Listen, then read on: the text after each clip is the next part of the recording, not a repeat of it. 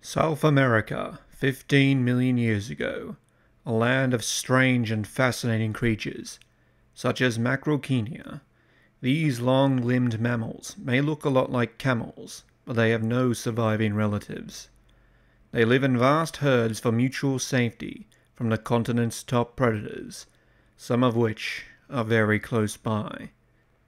In most of the world, mammalian predators have risen up to be top dog, but here on the isolated South American landmass, the descendants of the dinosaurs took over, and the most fierce of them all are the terror birds.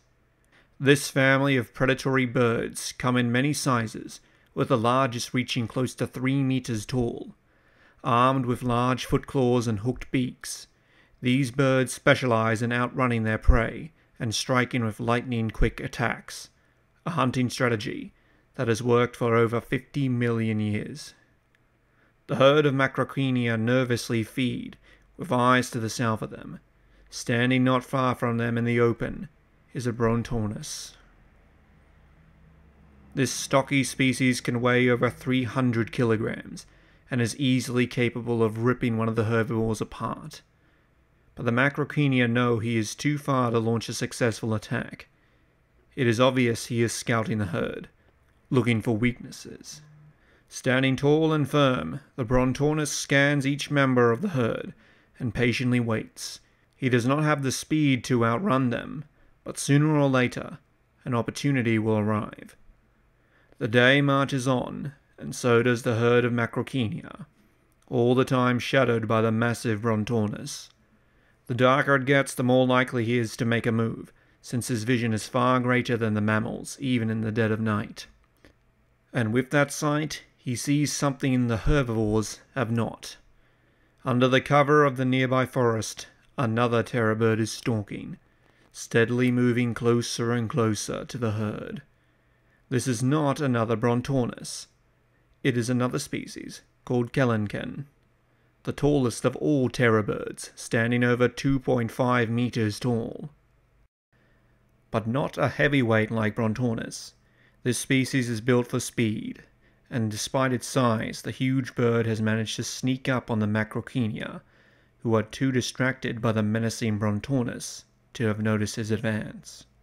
With the herd distracted, the Kelenken has been able to make a quick advance. However, the real test would begin once he broke cover. Standing to his full height, the tall hunter burst into a sprint, his long legs making swift strides through the tall grass. The Macrauchenia see him and begin to run. They were fast, but took longer to get up to top speed, and the terror bird was almost upon them. Though he could have gone for one of the adults, he went for the young. He wanted a quick kill, not a struggle. Honing in on one of the calves, he loomed over the fleeing youngster. He then opened his beak wide and drove the downwards-facing tip of his beak into the juvenile's back. The young Macrauchenia yelped in pain and stumbled across the ground, giving the Kelenken plenty of time for his finishing attack. The terror bird moved to the side of the youngster, and this time went for the head. When he bit down, the hook of the edge of his beak punctured straight through the target's skull, killing it instantly. He then lifts his head up with the body of the calf, and then tosses it through the air before slamming it down onto the ground to make sure it's dead. The young Macrauchenia doesn't move, and the rest of the herd continues to flee, while the Kelenken prepares to feast. Holding the body still with his foot, he uses his sharp beak to carve away lines of flesh and swallows them eagerly. Not too far away, the Brontornis has been watching the scene unfold before him. Seeing the Kelenken make a successful kill, he stands and begins to march towards the taller bird. Taking another strip of flesh, the Kelenken lifted his head and observed his surroundings, quickly seeing the Brontornis approaching from the hill. This makes him try to eat faster. For this is what the Brontornis has been waiting for. Waiting for another predator to secure a kill, so he can walk right up and take it.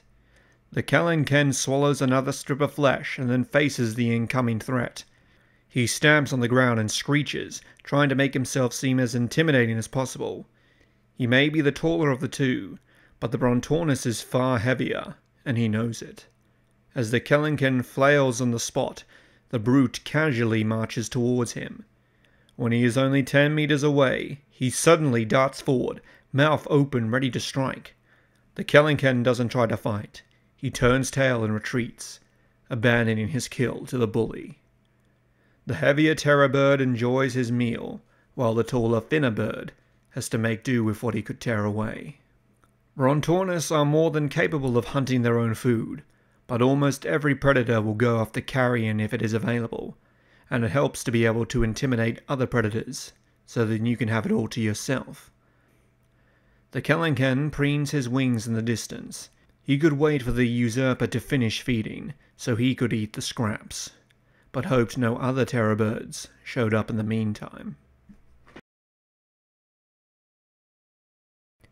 Hello everyone and welcome back. Today we will be breaking down the Phorusrhacidae family, more commonly known as the terror birds. Phorusrhacids originally evolved in South America, though one species may have lived in Africa, but its place in the Phorusrhacidae family is still debated. They first appeared around 62 million years ago and lived to about 0.1 million years ago. There are over 25 species in this family, with most getting between 1 and 1.5 meters tall, but some would evolve to be apex predators, standing over 2.5 meters tall. They were most definitely predators, as they have the same hooked beak of other predatory birds, and their skulls were massive, supported by a powerful neck. It was first thought that they only hunted small prey, and too frail to go after larger animals, as they had a relatively weak bite force.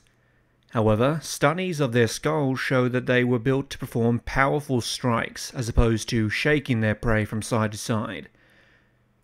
The strong neck would allow the sharp beak to puncture deep into large prey, and they likely used their strong legs to kick prey off their feet and even slash at them with their talons.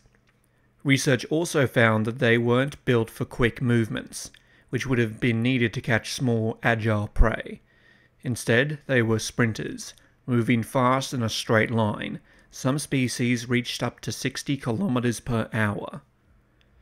The bones of the skull were very tightly packed together, making it much more durable, especially when it came to forward and backwards movements. So not only good for striking at prey, but also stripping away flesh from bodies. For smaller prey it managed to catch, it's likely they swallowed them whole. Terror birds became the main apex predator species of South America after the extinction of the dinosaurs, beating out mammals and reptiles who were conquering the rest of the planet. Though some other large predatory ground birds did evolve in other parts of the world, such as North America and Australia, these evolved separately from the Phorusrhacidae family, and are not closely related. One species, Titanus walleri, which was one of the largest, was able to make it into North America, being found in both Texas and Florida. This would make Phorusrhacids the only known South American predators to successfully move north when the two continents merged. However, Titanus was in North America 5 million years ago. This is about 2 million to 2.5 million years before the land bridge between North and South America was created. So how did it get there? The current theory is island hopping. After all, many extant large birds, like emus and cassowaries, are quite good swimmers. However they got there, they were able to carve out a living despite there already being many large mammal predators there. In fact, the original idea of terror birds being outcompeted by invading species from North America is being questioned, as many of them were already extinct by the time these newcomers arrived. It is more likely changing climates affected the larger species of Phorusrhacidae. While some smaller species may have survived for longer, some species such as Philopterus may have been present until 96,000 or even 6,300 years ago. Their closest living relative is the Seriyama, a 90 centimeter tall, long-legged bird that is known to kill prey by lifting them with their head and then slamming them into the ground, a killing technique it could have held onto from its terror bird ancestors. The most well-known species is their tallest member, Kellinken, which could have been over 2.5 meters tall and over 100 kilograms. with the largest skull of any bird at 71 centimeters long. There were many others filling in different predator niches, and they dominated their home continent as few mammals rose up to be predators because of them. They represent the continued reign of the dinosaurs after their extinction 65 million years ago, and ruled until relatively recently, when they suddenly died off when the ice ages became a serious issue. During their time they were brutal and efficient predators that no doubt lived up to their name, a family of birds that kicked, pecked, and slammed their prey on the ground, puncturing and tearing their victims apart for millions of years. But what do you think of Phorusrhacidae? And in a future episode, is there a specific species of this family you'd like me to cover in detail? Until next time, thank you for watching.